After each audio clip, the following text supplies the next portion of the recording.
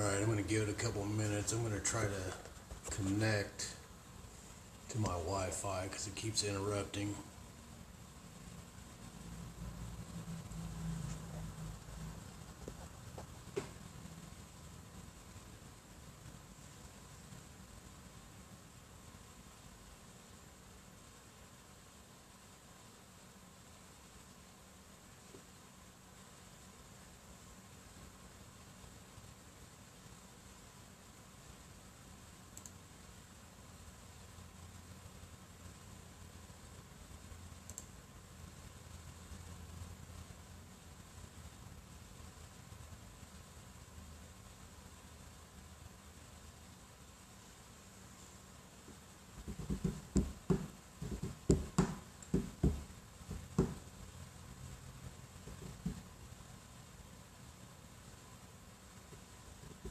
Alright, I'll give it a minute or so. I had to disconnect my laptop, being on the same network as my phone. The video kept interrupting, so I can't see other than on my phone if anybody says anything.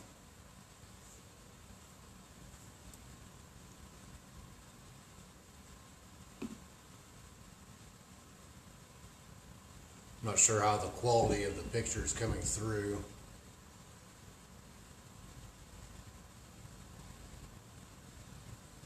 My first time doing a live video from this CNC page, so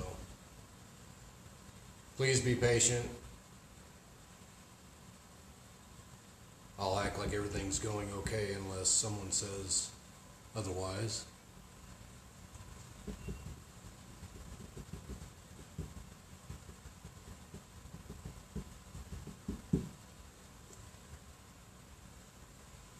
So, I don't see any comments.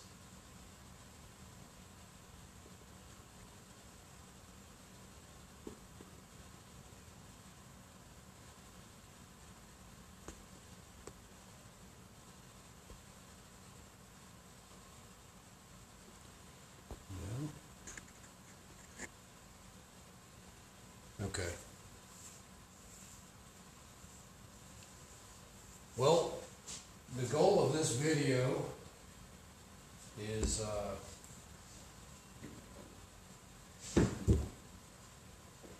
to explain how I torch and spit these pine rounds.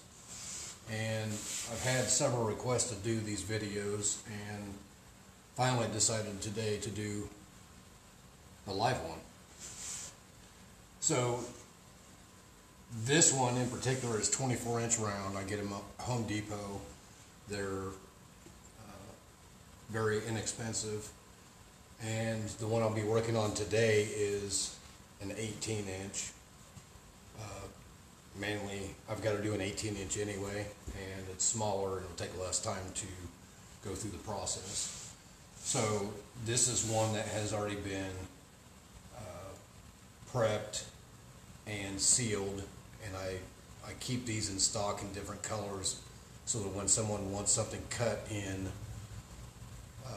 with the CNC, then I just throw it up on the machine after I program it, and I don't have to spend the prepping time to get them ready. So I've got a red one here, there's a blue one back behind me, and I'll show you at the end the difference between the one that I'm going to do now that is going to dry and turn a chalky color, and then this is one that's been sealed, and then I have a finished one that has been top coated, and hopefully it'll show up in the video the difference between the chalky, the kind of flat, and then the finished glossy. So first, I have plenty of unicorn spit. I mainly use Molly red pepper, but I use a lot of Blue Thunder as well. So I use mine straight. I don't use water. And for me, it comes out more bold and is not diluted where I mean, you can still see the grain through it, but it's not as watered down and not as bold. Okay, so I'm gonna aim the camera down towards the bench, and that way you don't have to see me, you can see the piece that I'm working on. So when I first get it out, I check both sides and look to see, sometimes there's dents and scratches, so I pick a good side based on knots.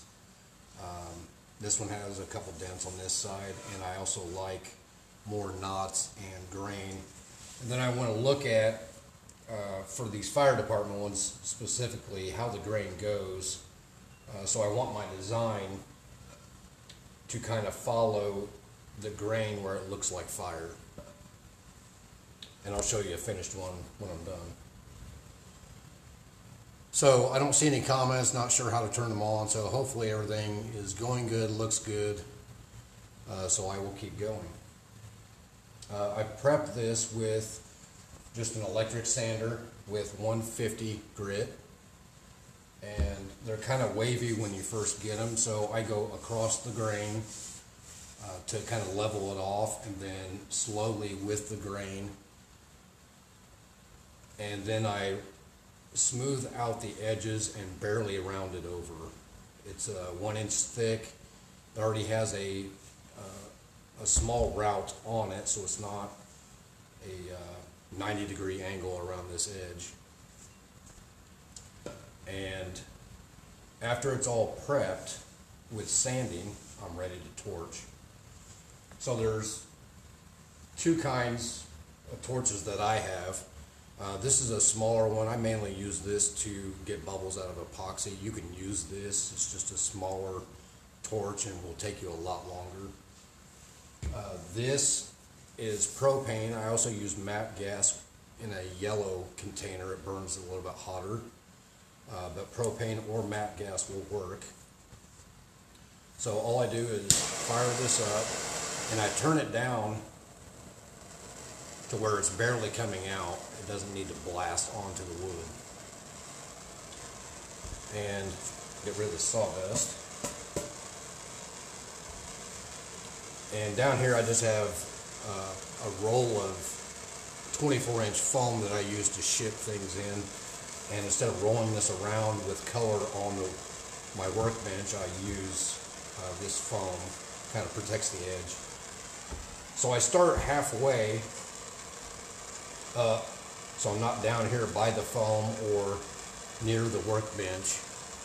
So I do it half at a time, and then I'll flip it around, do the other half, and I also do the edge and just go around. And you can see that it doesn't take much, and this just starts turning, and however it comes out,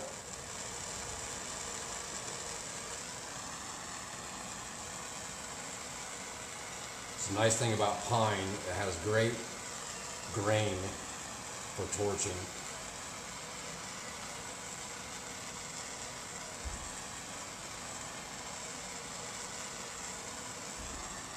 And the wood's not really hot, so it's not melting the styrofoam or foam that I'm using as a pad. And if you allow the heat to work upward,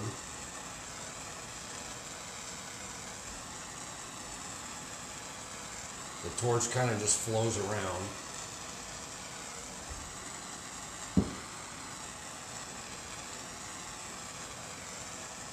And really the wood just picks what's going to be torched.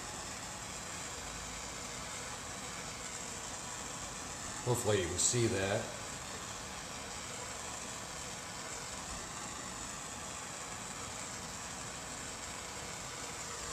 Alright, so there's the edge.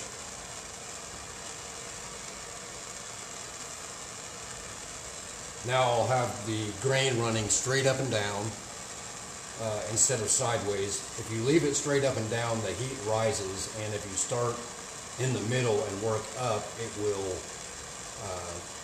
start the grain raising before you get there. and it'll be a little bit easier as you move side to side. And I just move in little lines.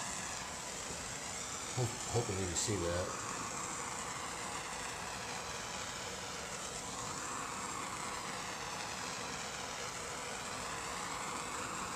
So I'll try to hurry up and do this so it doesn't take a lot of time. And we can move on to the unicorn spit. It doesn't have to be a deep burn.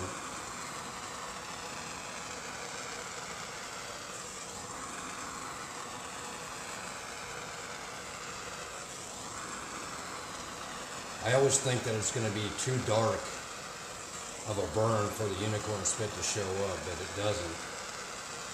As you're putting the unicorn spit on with a foam brush, and you can either leave it like I'm going to do or wipe off the excess. You wipe off a lot of this soot that's sitting on the surface.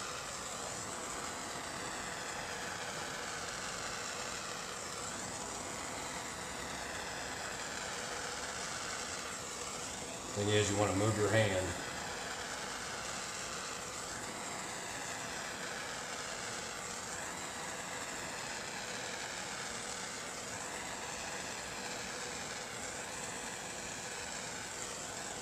Alright, now I'll flip it around. Start the other way.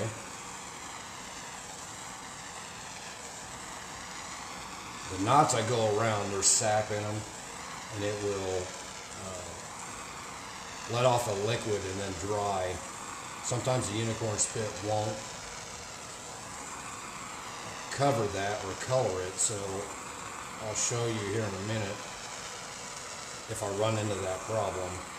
Just take a piece of 150 sandpaper, fold it over, and I only sand that sappy spot, and if it's roughed up, the unicorn spit will grab a hold of it and color it.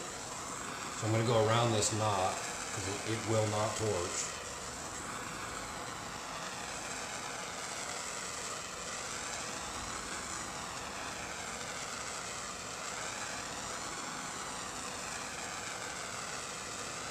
What I like about these pine rounds is that each one of them is different when you torch them. You never know what you're going to end up with.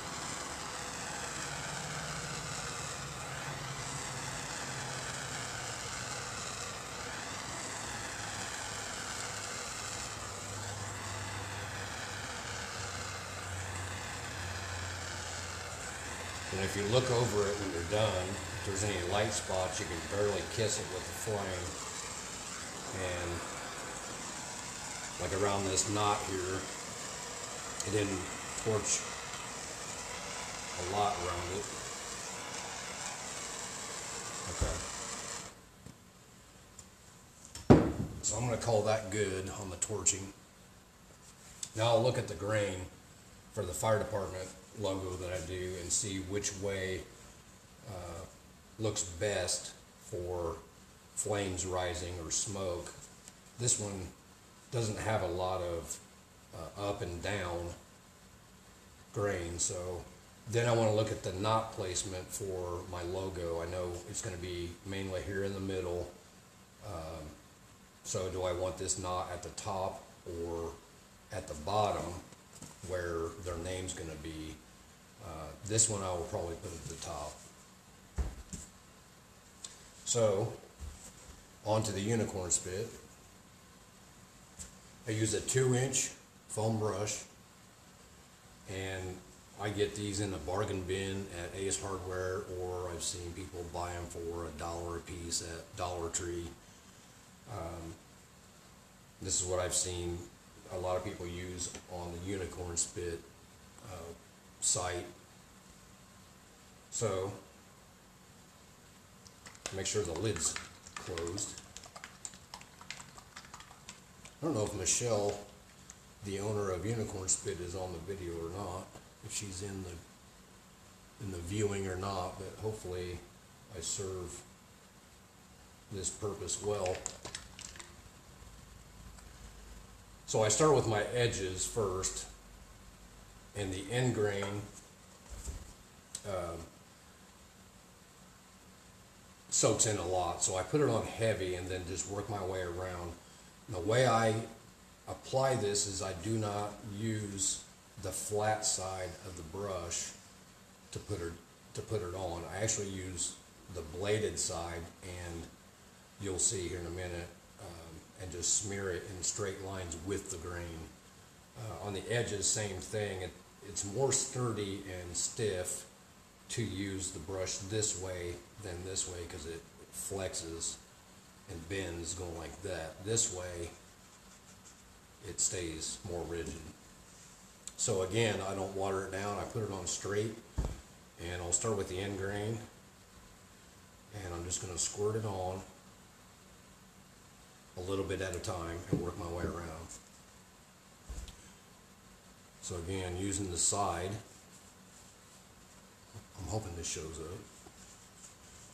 I'm just going to cover everything. I don't worry about finishing the back of these when they're hung up. No one ever looks at the back. So in these end grain, there's some pitting, and by using this bladed side, you can squish it down in there where it's all covered. Whatever I do get on the back, if I go over, when I'm done, I sand all that and it comes right off. So I'm not worried about overlapping on the back or front.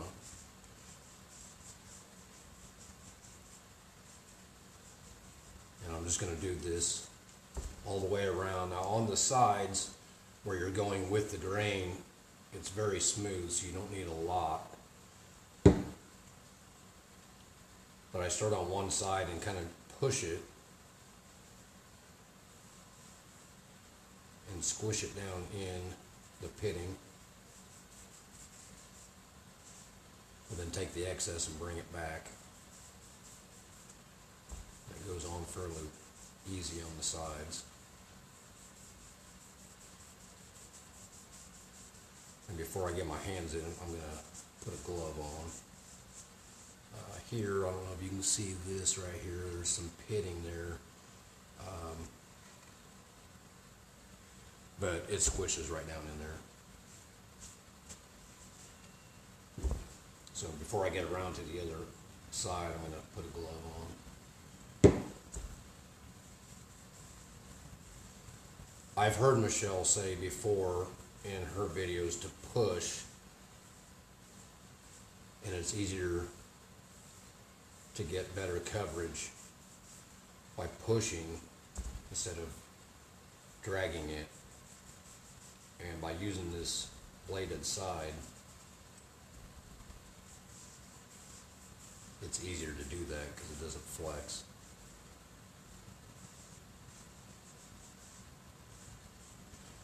Okay, hopefully this isn't too boring. Almost done with the edge.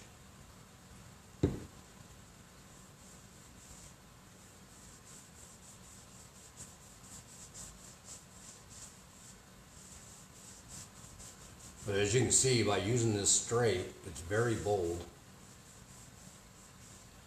And as it dries, it'll lighten up. But when you seal it, the color comes back very bold. And I'll show you a finished one at the end. The other thing I like about these sponges is it soaks it up so that later on,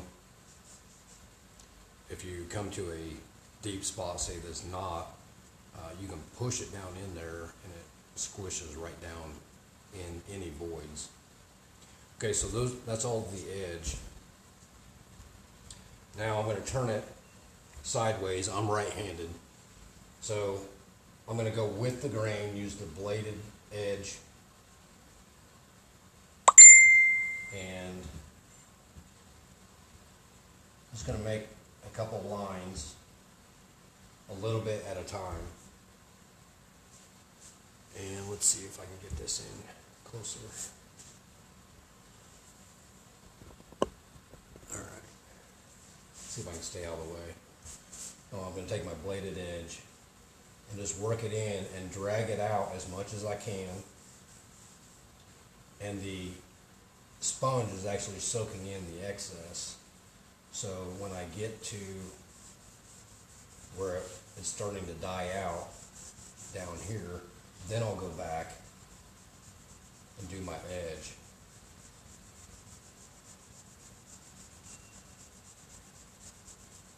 I'm really impressed by this stuff. It's a game changer for me. I finish for a living, and I've never seen a stain like this that works so well on different material. It works on glass and fabric. Yeah. I'm sure many of you are aware of what it can do in the Unicorn Spit website. Alright, so there I'm to a point where I can't go any further, and I'll just make another kind of heavy line because I'm in the wider part, and I'll just start dragging it down.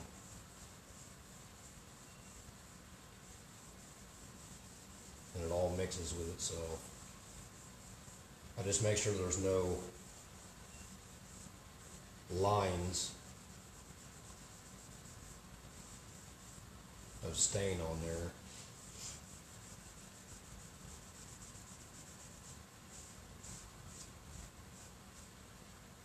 Now there's some excess up here, and I'll just start bringing it down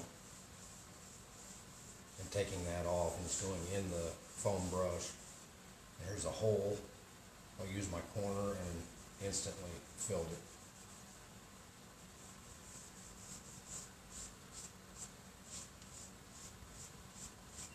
Now I'm pushing it away from the edge so that I don't drag it up over the edge and have any excess there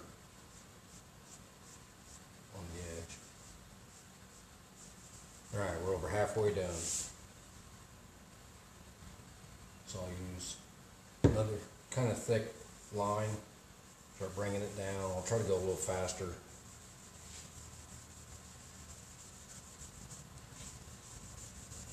That may end up covering the whole thing.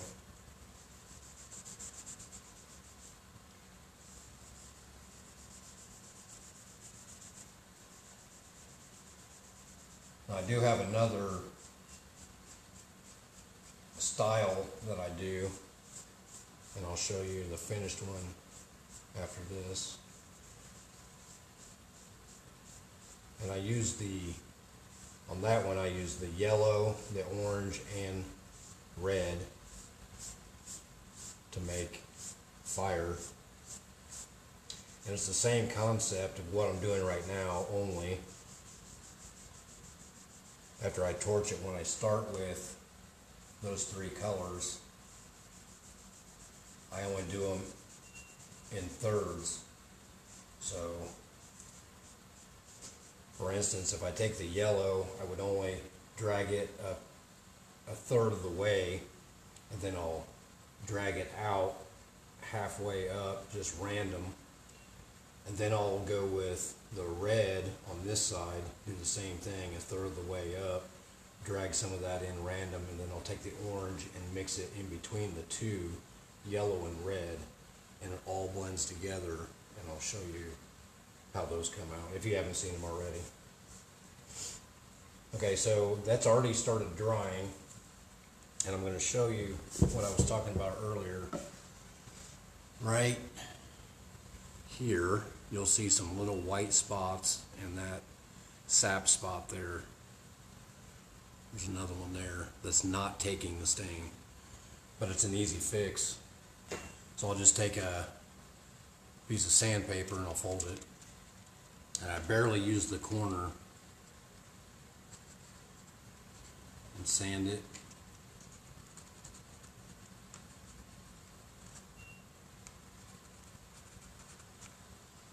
And then kind of rough this spot up here.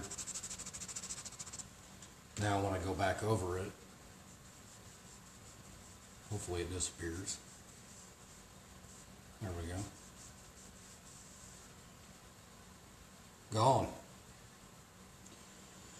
So that's the thing about pine. Occasionally you'll see a little white spot. That's a piece of lint or sawdust.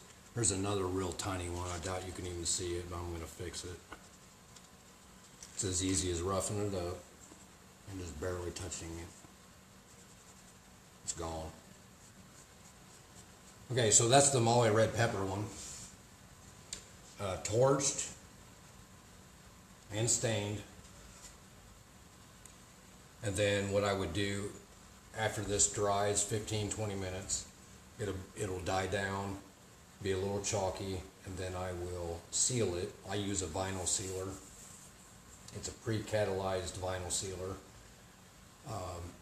It really brings back the color, and it dries within 15 or 20 minutes. I can then seal sand that, put it on the CNC machine, cut whatever design I want. I will seal that again, mainly to seal the cuts of the wood, and then I will seal sand it again, also what was cut, and then I will top coat it. So, let me move this. So after this one dries, it'll die down, then sealed it. This one has been sealed, not seal sanded yet.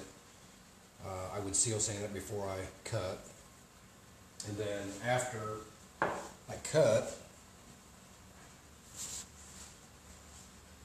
this is the difference. And this is completely finished. So the cut is smooth because it's been sealed, seal sanded, and then top coated. And the back is the same. Went around with a sander. I keyhole most everything so that it's ready to hang for the customer level. And this is a self-leveling. They just want to use one screw. So there's that one.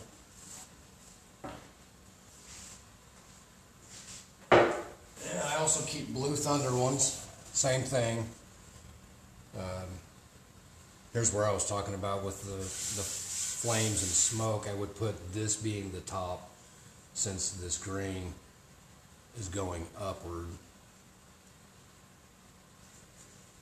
And that's sealed, ready to cut. And then this is the other style that I do. Like I said, I come a third way with the yellow, a third of the way up with red, and then the orange in between, and kind of mix it. Here I've drug the red clear up through the orange into the yellow, and it's, to me, I think it looks pretty good. I actually started, this was the first one I did like this, so I started doing them different after that. I started making the yellow at the bottom, then orange, and then red. And you can kind of see how all of this stuff blends together and is random. There's no set pattern or anything. So I even did it around the edge the same way. Yellow, orange to red. And that's what I like about the unicorn spit, is it blends well together. You can reactivate it with water after it's dried.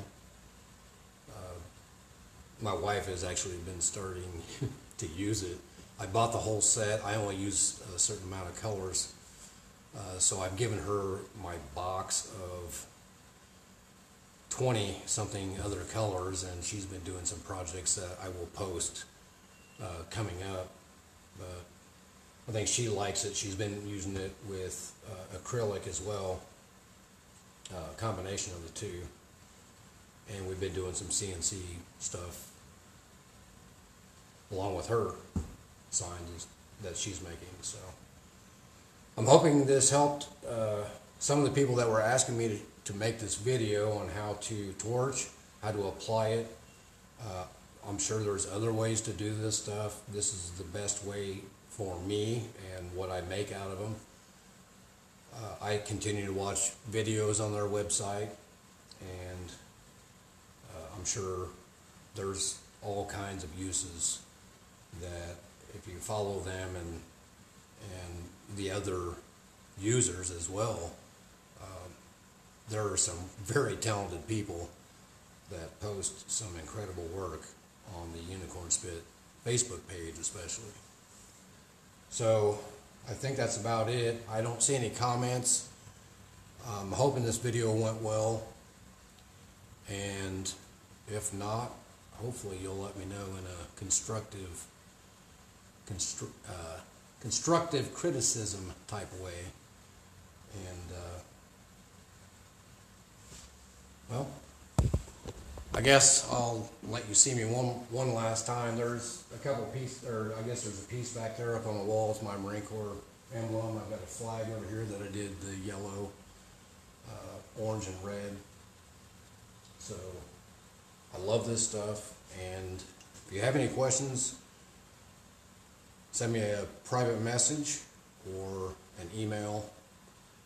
And I am Mike with Marshall CNC Woodworking. I'm in Sullivan, Illinois, if you know where that's at. Feel free to contact me, and I will help as much as I can. So I appreciate it, and good luck to everyone. Thank you.